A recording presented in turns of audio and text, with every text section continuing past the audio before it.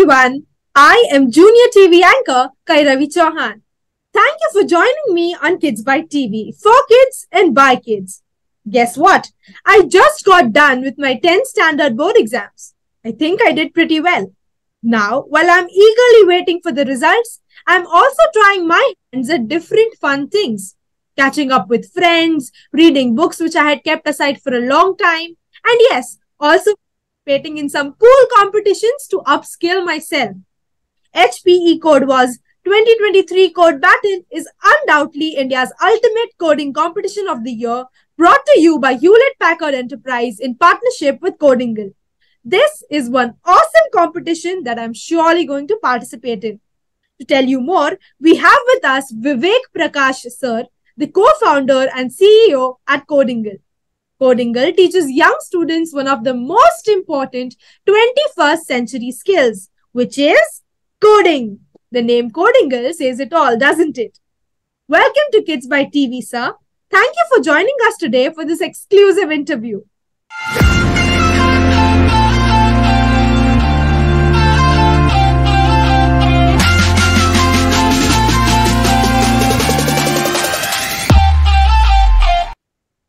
Thank you so much, Kairavi. Thanks for inviting me here. It's my pleasure to be here and interact with you and tell more about HPE CodeWars, about Codingal, about me. So feel free to ask anything. So, sir, teaching coding to kids is a huge responsibility. What really inspired you to start Codingal? The journey goes back. It's a great question, and the journey goes back, I would say, 10 to 15 years ago. You mentioned that you just completed your 10th board exam. I gave my 10th board exam in 2006, and it was 17 years ago. Seems like a really, really long time. And around that time, between 2006 to 2010, is when the world of technology that we live in started coming into our lives faster than anybody ever expected. So 2008 is when I gave my 12th board exam 2 years later. And the same year, I went to IIT Roorkee to study computer science. It was a 5-year dual degree program where I did both my bachelor's and master's in computer science from 2008 to 2013. And very luckily, chose to study computer science, even though I had not studied about computers at all during the school days. Nobody was really talking about technology and computers at that time when I was in school. But everything changed extremely rapidly and very, very fast, specifically between 2008 to 2013 when I was studying computer science at IIT Roorkee. Google Maps did not exist 15 years ago. You could not use there was no smartphone back then. Many things that we take for granted today when it comes to technology, when having this video conference and having this interview, it was just not possible 15, 20 years ago. And it is people like us who created all this technology. It accelerated the progress of the mankind. It accelerated the speed at which we can do. It made things like going from place A to place B much easier. Don't have to depend on anyone else. Don't have to get lost. We can use Google Maps. And that's just an example. Right? And that started or made me think that technology is something, again, which is so new to all of us, even though we are using it every day. Very few of us really understand it very well. And that led me to first start and build a company called as HackerEarth, where we built world's largest platform for college students to learn programming online and get jobs. And while building HackerEarth, then I again realized that I need to go a level deeper. We have to start it from school and inspire school kids to start learning computer science in a very fun and engaging way from a very young age, so that it doesn't matter whether you grow up, or anybody who is learning coding at school, they grow up and they have to necessarily become software engineers or programmers. But just by learning coding, just like we study biology and maths and history and geography and physics to get a better understanding of the world around us, By learning coding, we get a better understanding of the world of technology that we live in, how to avoid scams, how to avoid frauds, and if someone has better ideas, how to become the next Bill Gates and Mark Zuckerberg and change the world and change the future. And that mission to inspire kids and teens to fall in love with coding is what motivated me to start building Codingal. So true, sir.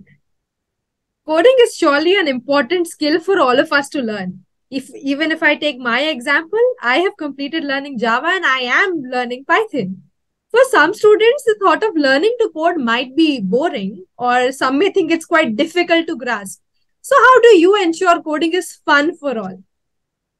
Yes, that's a great question. And learning coding, if not taught the right way, and I think the same applies to anything else that we study in school. If we do not have the best teacher who is teaching that subject in the best possible way and invoking that curiosity in us, right, then even the best of the subjects can be very boring.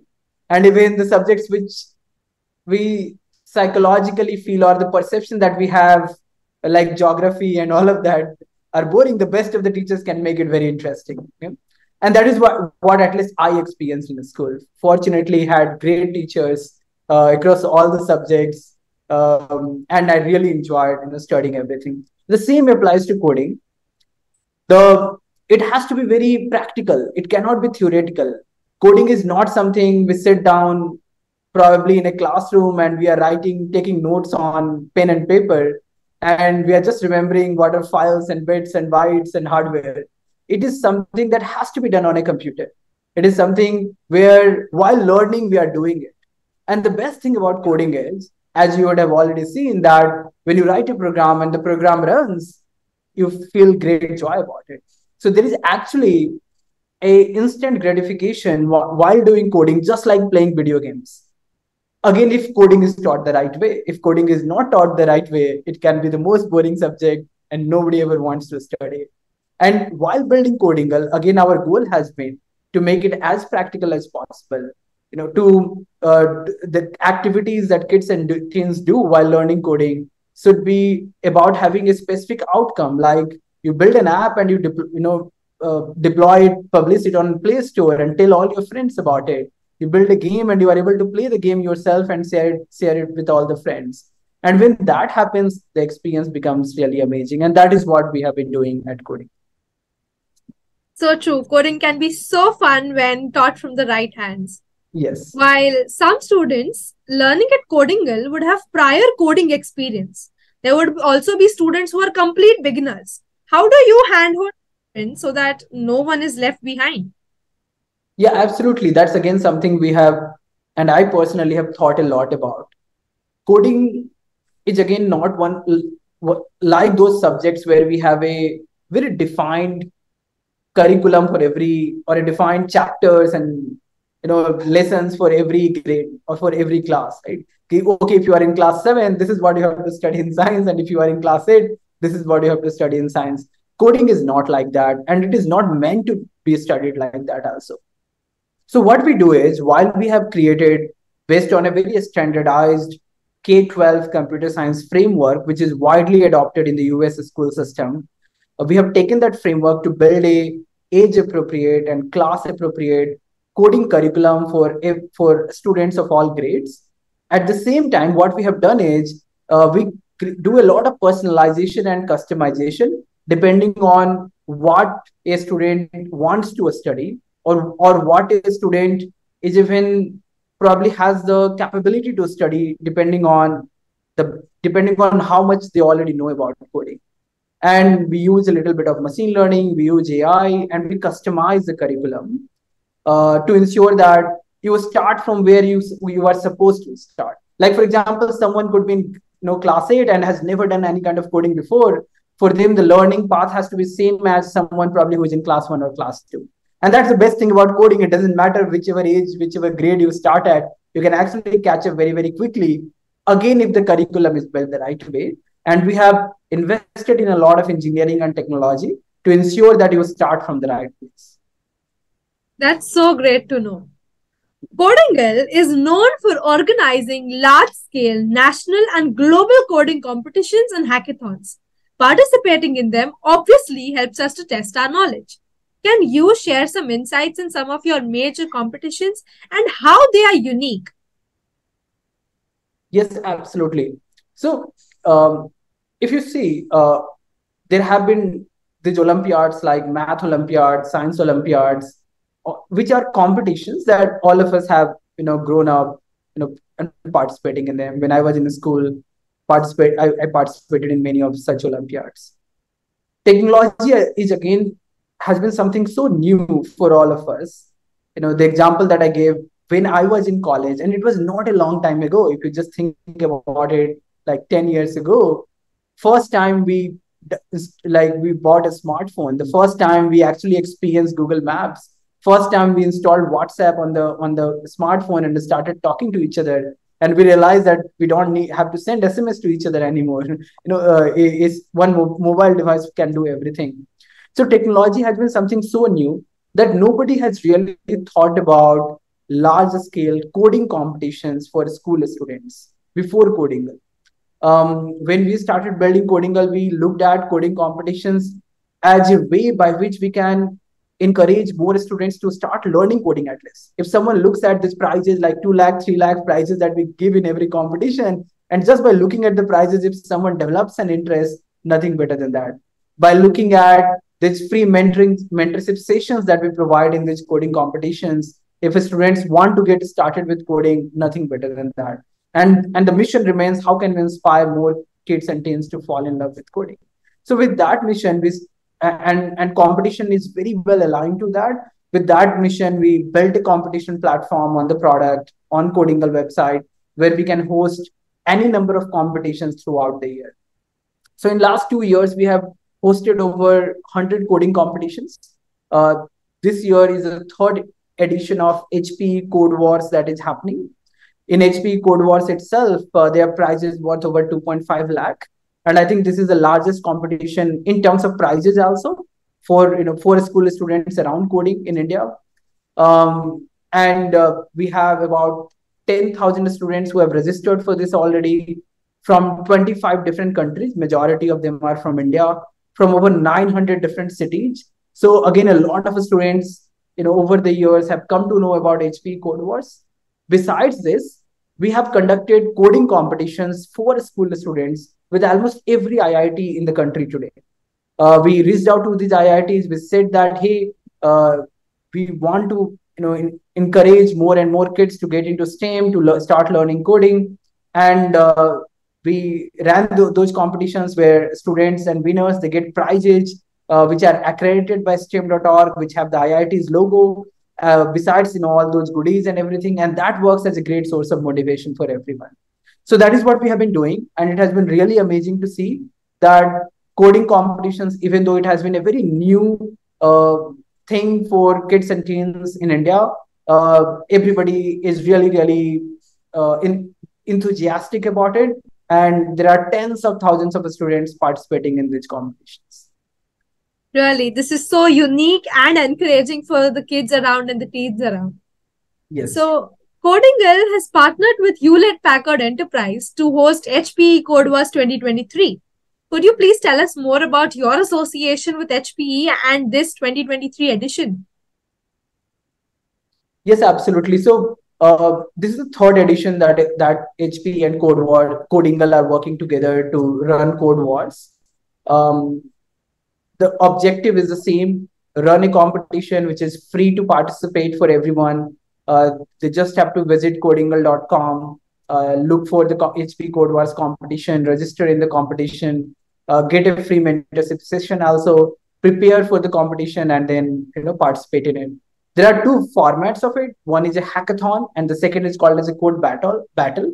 Hackathon is where students have to build projects around different themes. One of the theme is sustainability. One of the themes are around smart cities. There's a theme around cybercrime, and you have to build applications, websites, projects which addresses some of these. Like for example, if you build a application which could be used by, let's say, travelers of Mumbai to uh, go to different places in Mumbai or know all the places to visit in Mumbai in a very easy and convenient way, that could be a great project to work on. Just sharing an example. So last year, also in the last year's edition, we had seen amazing projects built by school students who went on to own the hackathon. Also, the qualities of many of these projects was even better than college students who graduate from IITs or some of these colleges. So really amazing projects that was built in the hackathon. And there will be many winners, like top 3 winners will get goodies, and then bunch of winners after that.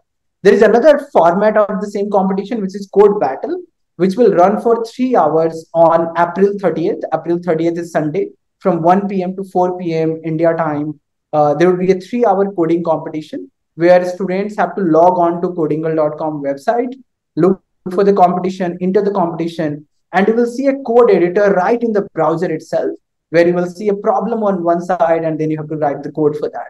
You submit the code, you get a result in real time, that whether the code is correct or not, you get points for that. There's a live leaderboard, and you see where your rank is on the leaderboard.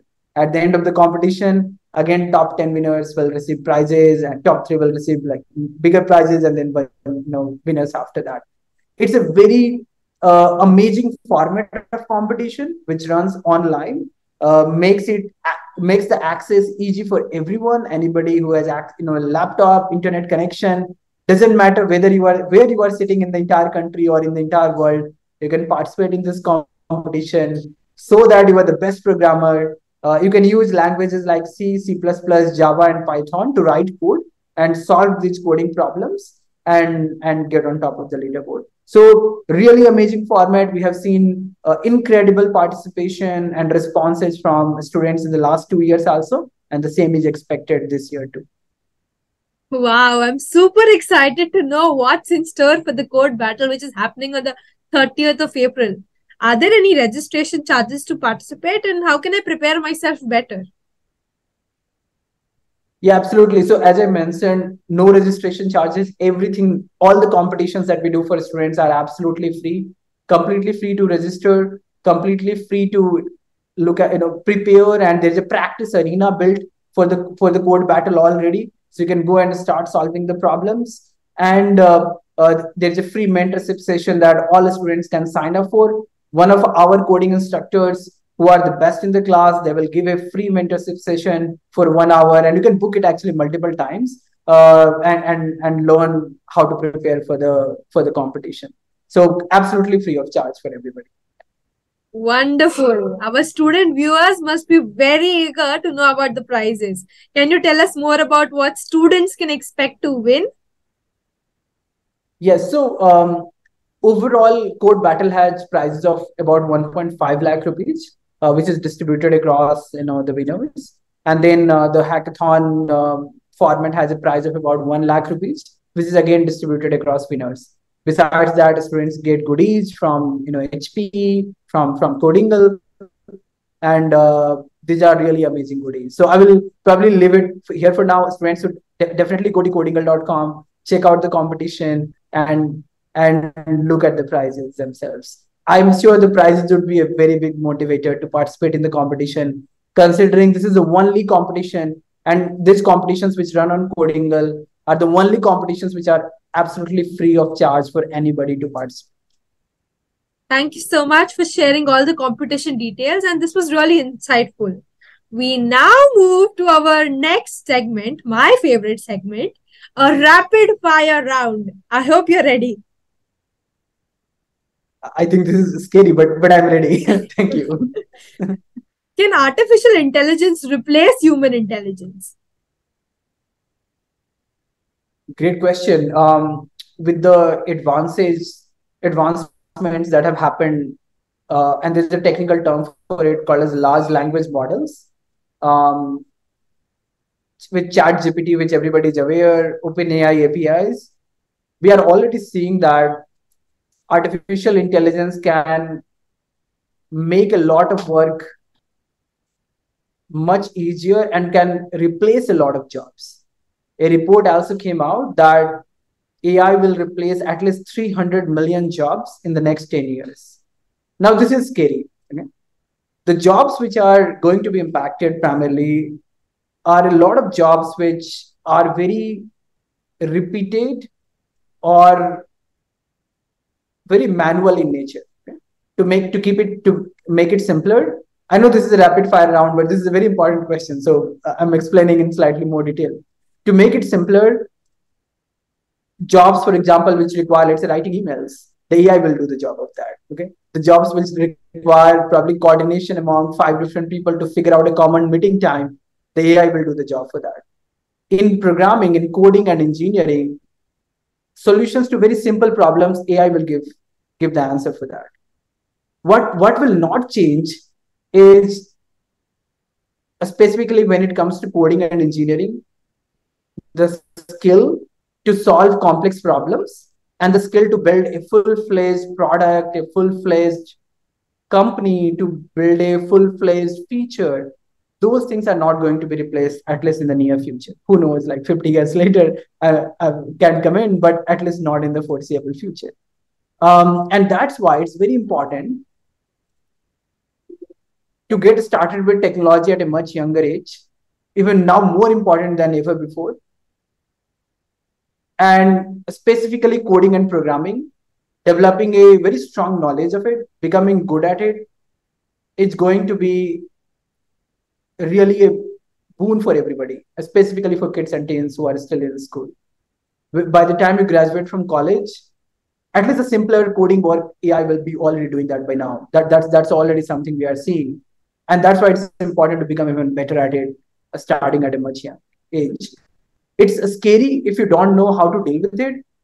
AI is scary, but AI is actually really powerful if you use it as an enabler.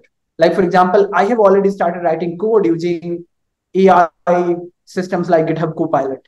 And it allows me to do the same work now, at least at 2x faster speed. If something was taking me 1 day to complete, now it is taking me 5 hours to complete, 6 hours to complete, by using AI systems and using it as my help rather than, by getting scared away by it. So that's the longer answer, Karen. Yeah. Right. So what is your best life advice, motto, or favorite quote? The best life advice is become really good at least one thing in life, really, really good. And hopefully it is also the passion that you have inside you. Because when that happens, then work doesn't feel like work. Studying doesn't feel like a study. And for me, it has been coding and programming. So true. What's your favorite pastime? My favorite pastime changes, from time to time. These days, it has been playing tennis. Oh, that's great. If you had not founded Codingal, you would have? I would be probably right now working with probably some of the best AI teams to create advancements in the field of AI. That's great. Do you like playing or watching any sport? Yes, actually a bunch of sports. I watch cricket sometimes these days. And when it comes to playing, play tennis. So now, for some tongue twisters, you have to repeat them 5 times and quickly. The first one is World Wide Web. Easy one. World Wide Web, World Wide Web, World Wide Web, World Wide Web, World Wide Web. I think I did it great. And the last one, a difficult one for me. Upper roller, lower roller. I'll repeat it once again. Yes, upper roller, lower roller. Okay, upper roller, lower roller, upper roller, lower roller, upper roller, lower roller, upper roller, lower roller, upper roller, lower roller. Yeah, this was the hard one, definitely. This was super fun, super fun. Yes. To conclude, would you like to share any message to all the students and parents out there? Yes, definitely. Everybody who is watching this video or goes on to watch this, the message that I would like to give is the world is changing at a very fast speed. When I was in school, We didn't have access to computer or any exposure to computer science education, coding education in general. And see, 10 years, 15 years later, this is all that I care about because this is the world of technology that we live in. And it's important to embrace it at a very young age to provide the right education to our children about technology at a very young age. And this is something not to fear about. This is something not to be scared about. The world changes over the time. And as mankind, we have to only adapt to it. We cannot say that, hey, the world is very different now, but I will still continue to do what I was doing 20 years ago. The world doesn't move like that. Coding is actually a brain time for all the kids and teens. It's not a screen time. Everybody, all the students who like coding, they look at it as a medium to improve their logical skills, to improve their cognitive thinking skills, something that they really have a lot of fun with. And I'm sure, Carrie, you have a lot of fun with it. And it's important for us as parents also to understand that that this is something good for our children, and we have to expose them to it in the right manner so that they develop a better interest in technology. AI is a very new technology in front of all of us. All of us are still debating and actually thinking about how much it will change the way we work in the next 5 to 10 years. And I'm sure the kids and teens who are still in school, by the time they graduate from college, the way we work would have fundamentally changed by then. The pace of technology is something that should never be taken for granted. Just like 10 years ago, nobody could have imagined we would be walking with a computer in our hand. That's what a phone is. It's a computer in our hand. And that's why it's important to be prepared well enough for it, something not to be scared about it, but to actually learn it more, to understand it more, so that we are able to, become better by understanding it. So that's the message I would like to give to all the parents and to all the students, that get better at learning and understanding of technology. And that starts with developing an interest in computer science and at least having a basic education of coding. Thank you so much.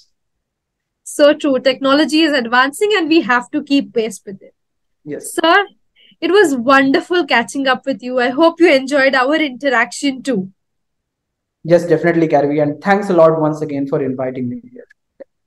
We now wrap this KidzByte TV special bulletin. Don't forget to participate in the code battle competition coming up on the 30th of April. I am definitely participating in this competition and I hope you do too. Visit the Codingal website and register now. Thanks for watching KidzByte TV. This is Ravi Chauhan signing off. Thank you.